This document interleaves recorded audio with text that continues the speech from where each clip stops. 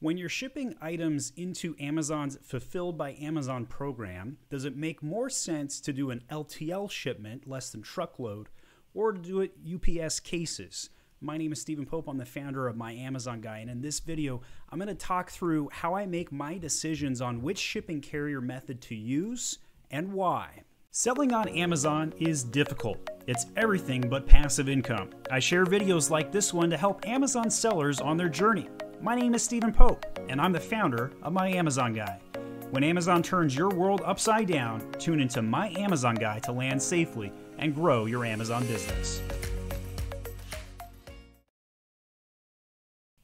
All right, so I did 2 minutes of prep for this video. It was so easy for me to answer this question that I literally only had to look at a couple of shipments and make this observation after years of doing this. When in doubt, go UPS case carrier. And I'm going to tell you why. Unless you're shipping at least 2 pallets, a single pallet is going to cause a lot more work and will have less benefits and really won't be more cost effective. There's going to be an exception to literally any kind of Amazon best practice. There are going to be exceptions to what I'm talking about. Feel free to write them in the comments section. But by and large, I'm telling you the 95% use case scenario, you should be going UPS case partner carrier. So I looked at literally just 2 shipments coming into this video to see if I could find an example of timelines to help impact this case. So these are 2 recent shipments I made. The one I'm first looking at here is an LTL shipment. So the BOL generated on October 4th, and it got picked up on that date. There is no information between October 4th and October 22nd. Zero information, right? So Amazon's claiming that they're trying to add some more transparency to the LTL shipment process. I'm not seeing it quite yet. So it gets in transit on October 22nd, and mind you, it was picked up on the 4th, and then finally checks in on the 25th. So what this likely means is that the carrier sat it somewhere in its truck between the 4th and the 22nd. When it finally starts moving on the 22nd, they get to Amazon and they check it in on the 25th. And then finally it gets received on that date. So from the time I generated the shipment to the time it was checked in fully is 21 days on this particular LTL shipment. I'm going to go to a random UPS carrier shipment. You're going to see that I created the shipment on the 2nd, but it shipped on the 31st. So the 31st is the date it physically left or got scanned. And as you scroll through here, sorry, let me see if I read that right. 29th, excuse me, 29th. So 29th, it leaves the carrier, and then by the time January 2nd rolls over, it's fully checked in. 3 days. 3 days on this shipment. And so this is not abnormal, right? So on average, a UPS case shipment is checking in somewhere between 3 and 5 days at Amazon's FBA facility. An LTL averages somewhere around 10 to 15 days, and about 30% of my LTL shipments across my clients' accounts take 20 plus days, and at least 10 to 15% of LTL shipments take 30 days plus. 30 days. So if you are trying to keep your stock limited at Amazon, and especially during the situation where they're limiting your actual ability to ship in high quantities into Amazon, that tells you everything you need to know. UPS case shipments all day long. When you go to create a shipment, you can select and see the cost differences as well. So not only is the speed significantly better consistently by using the Amazon partner carrier, UPS, and there are so many logistic headaches when it comes to LTL. Now, if you are shipping 2+ pallets consistently, everything I've talked about in this video doesn't apply to you so far. But if you are doing a single pallet, or even the real break-even point's right around pallet 2 from my experience. So if you come in here and you select your small parcel versus less than truckload, you can filter between the two. And so what I would do if I were in your shoes is take one of your average shipments, put it in both options and play with it. So as you scroll down, how is the shipment packed? We got multiple boxes. So this particular shipment, I did LTL, and it's because I could only fit in 7 units per master carton, which would have been 28 boxes going UPS. Well, if you pull out a calculator, and 28 boxes averages somewhere right around $8.50 for my particular shipment, and we times that, it comes out to $238. Now, if we scroll down and look at what I actually paid in freight, I paid $102, and that was with 2 pallets. Now, one of those both of these pallets were very light, so this is an abnormally small pallet shipment. So did very well with that particular shipping charge, coming in at that small amount, half the cost it would have been to go with the UPS cartons. But if it was a single pallet, my cost would have still been right around $100. So when you add additional pallets in, your cost does not go up significantly. Often the times, it doesn't go up much at all.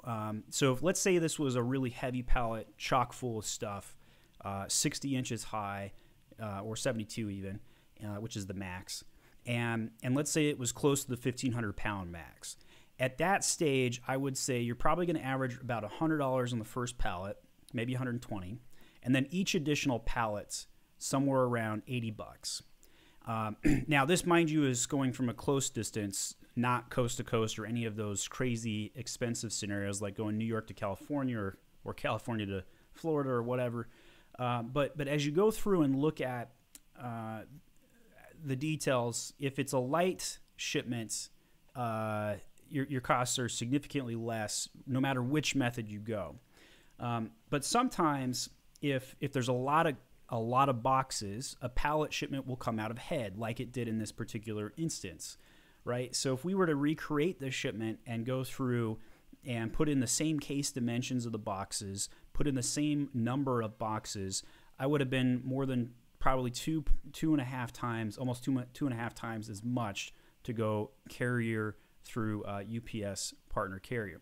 So this is when I have lots of boxes that are large, especially, I will go LTL. But if I'm going to be shipping in a lot of small boxes, often the case UPS will still at least be comparable.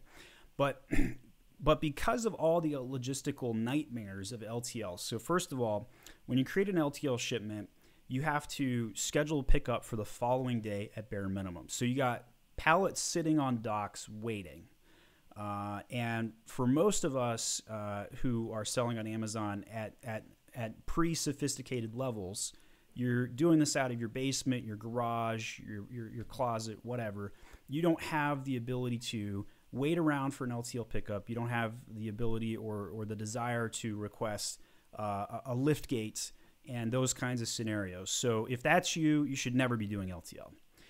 But if you do have a warehouse, you do have a 3PL, I still think UPS partner carrier comes out ahead until you're doing consistent 2-pallet shipments. And at that point, it gets a little bit better. Even if you are doing LTL shipments, though, one of the things that I think is most frustrating is that they don't necessarily give you a window of when they're going to come. They often will miss coming at all, and that especially happened in Q4 of 2020 when supply chains break down. But if you go UPS carrier, you could drop that off at the UPS station, and you know that particular station has no reason to hold your inventory. They have no room to hold it. They're going to try and move it through the logistics supply chain as fast as they possibly can because it behooves them to do so. They make more money if they move it. Whereas the guy who's trying to fill up that truck, he has to fill that truck up, and then he has to schedule all those things in place to make that happen. Now, if you're doing full truckloads, you're on the sophisticated side, you might as well just be scheduling your own truck and dropping it off yourself, and that's probably the route you should go. All right, so those are the reasons that I think UPS carrier is by and large the better method when in doubt. But there are 2-pallet scenarios or more. Definitely go LTL.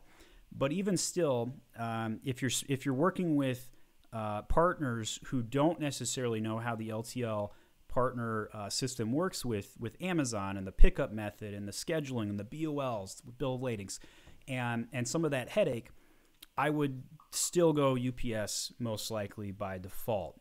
And there's some additional benefits to doing that.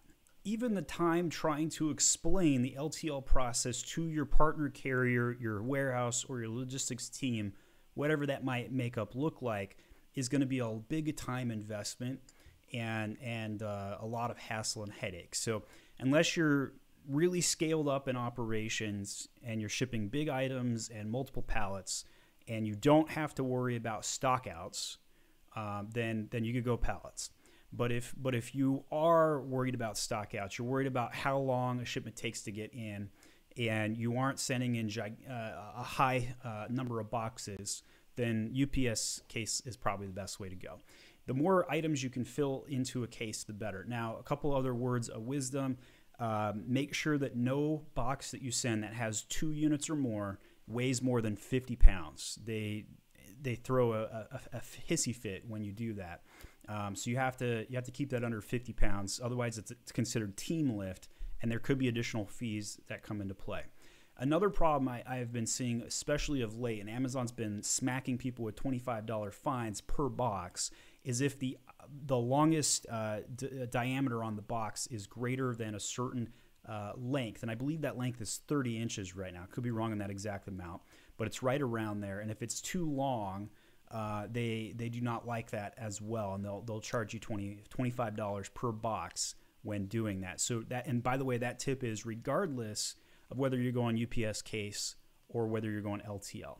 And it doesn't seem to give a warning message for this when you put the dimensions in when you're doing your shipment. So it's usually a giant surprise to you when you get hit with those fines. So that's just my my recommendations on logistics and shipping. If you aren't doing or don't have the capacity to do your own shipping to consumers directly, I also recommend you invest in that this year. You've seen the supply chain just completely erode in 2020, and it's not going to be coming back any bit better in 2021. So it behooves you to make sure that you have control over your supply chain, be as vertically integrated as you possibly can. I'm an advocate for local manufacturing whenever possible, and I'm not just talking consumables or beauty products. I'm talking home goods. I think that we need, as a country, to manufacture those local, just from a economic standpoint. But I also think it's just an advantageous thing for you as a business owner to go down that path. But I am in the minority on this question, and it's probably because I just aspire for us to be able to do that. Me personally, as well as those that I work with. All right, so thanks so much for watching. My name is Stephen Pope. I'm the founder of My Amazon Guy. You can learn more about us by going to myamazonguy.com. Part of our full service management is to help guide you through your own logistics, and our service fee on a monthly basis will probably be more than paid for in any one of these 4 areas of PPC, SEO, design, or catalog. And I probably should mention logistics up there, but in any case, the logistics part is included as part of our full service in terms of guiding you and helping you create shipments. Lots of other things like creating listings, product research, you name it. Leave a comment on this video. Let me know what you think about my thoughts on going UPS carrier when in doubt. And if you have any scenarios or strong viewpoints, don't hesitate to leave it. I read every single comment, so if you've got a question that's unrelated to this video, don't hesitate to leave that as well. Thanks for watching.